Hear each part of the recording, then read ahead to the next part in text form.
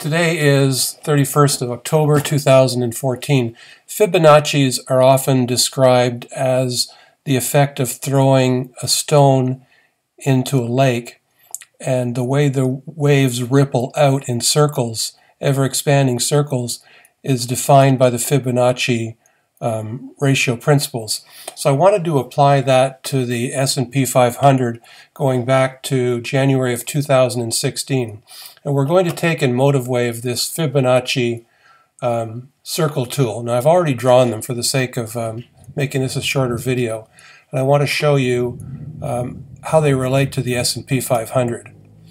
So the first one that I've drawn takes the low back in 1995 to the high of 2000, which you remember was the dot-com bubble. And look at how these Fibonacci expanding waves have fit the motion. Here you have 23.6, here you have a lot of congestion around 38.2, and then finally you have a break to 61.8, the golden ratio. And we have several weeks here. This is every one of these bars is 2 weeks. So we have several months actually where we followed the 61.8% Fibonacci arc.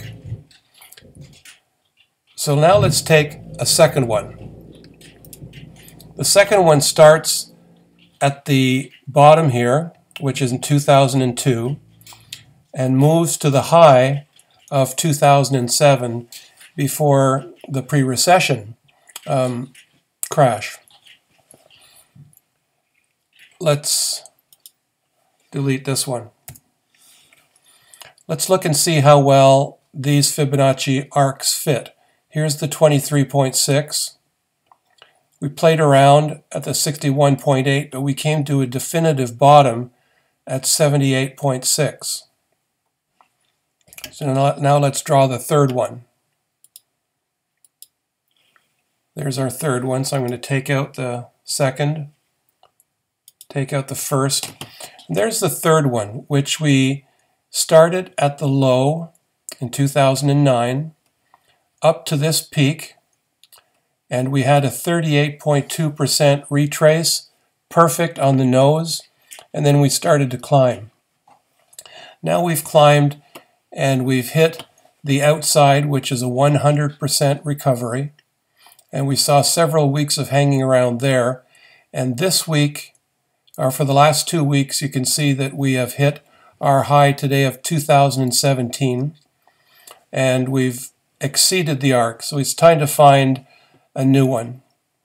And for this, we take our circle, and we still follow the same principles, except we don't know where the high is.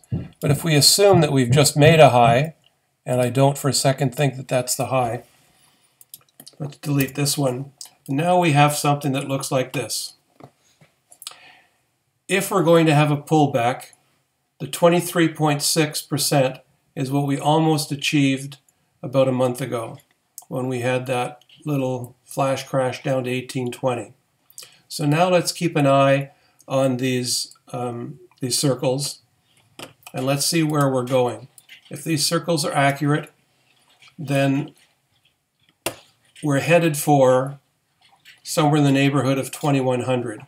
How long it will take to get there, and will we bounce off this 23.6 before getting there, that's what to look at.